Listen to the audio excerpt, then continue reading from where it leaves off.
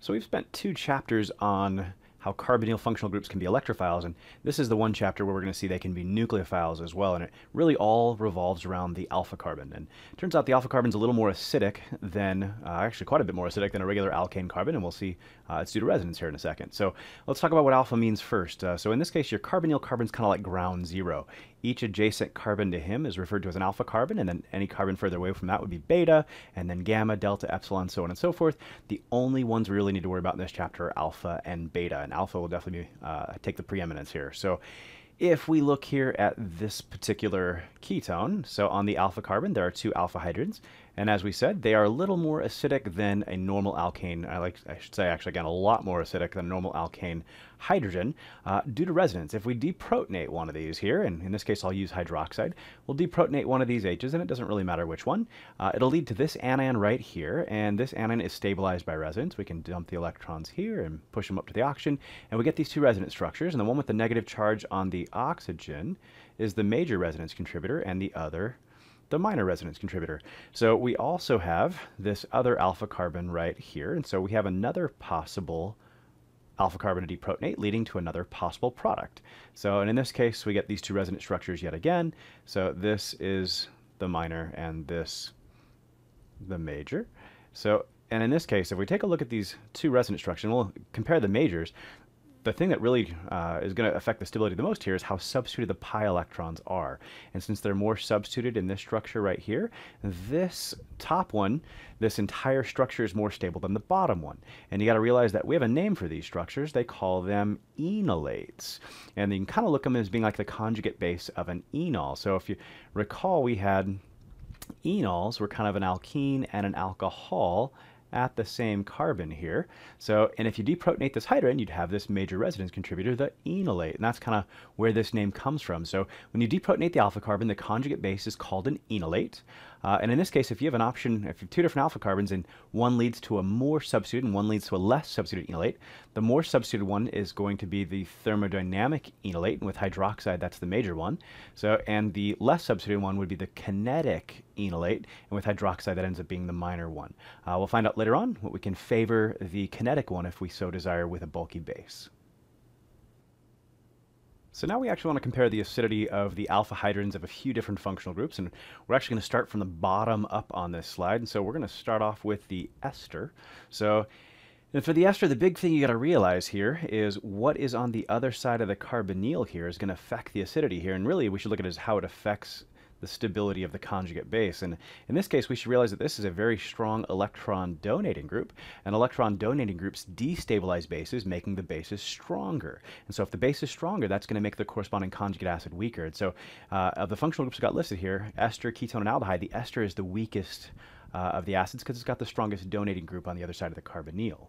Now if we look at the ketone here, and again at the conjugate base, we're just going to have some sort of alkyl chain here, so a methyl, ethyl, propyl, butyl, whatever.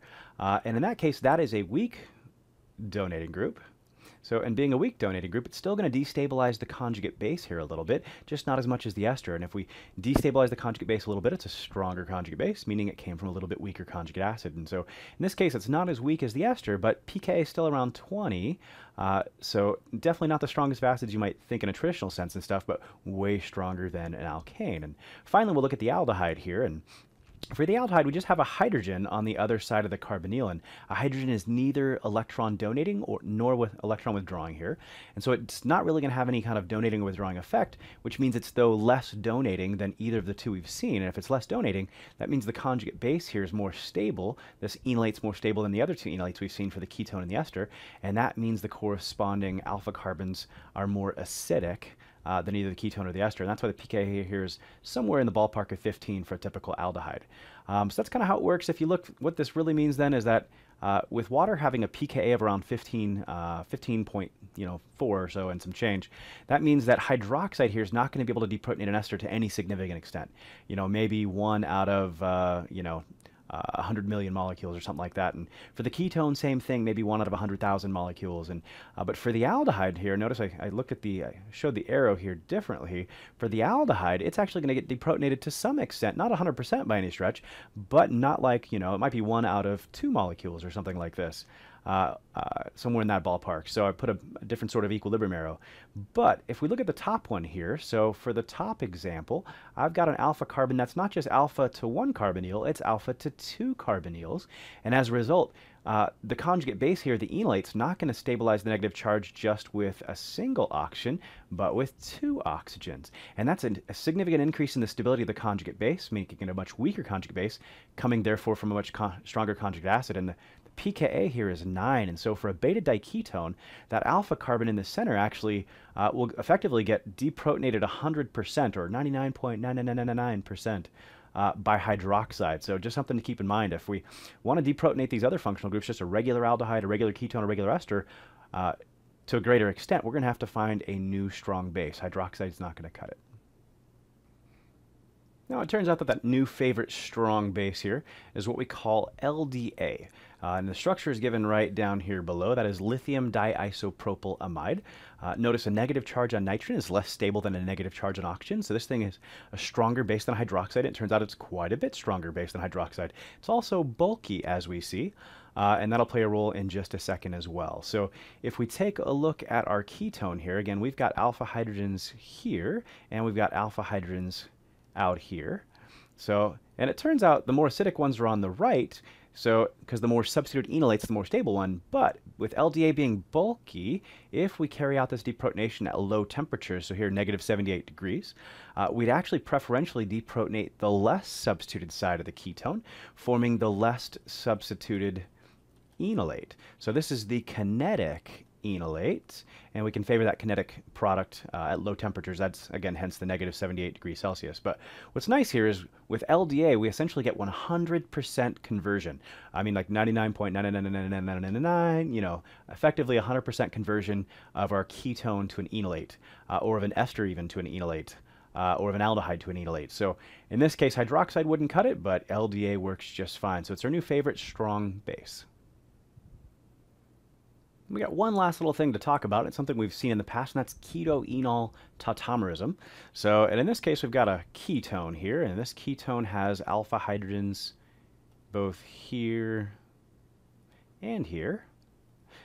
And so as a result, we got two possible enols we could form, one on either side. And again, these enols look a lot like the enolate with just still the H there and no overall negative formal charge.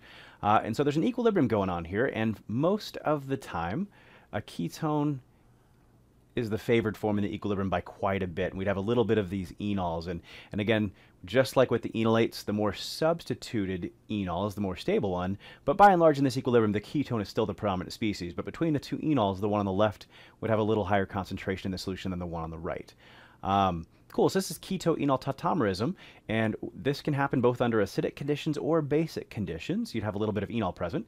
And it turns out it's usually, you know, kind of a weaker base situation, but in this chapter, we'll really focus exclusively on how this occurs in acidic conditions. And we'll find out the big deal here is that under basic conditions, the reactions we look at, your nucleophile is going to be an enolate, whereas under acidic conditions, the nucleophile is going to be one of these enols.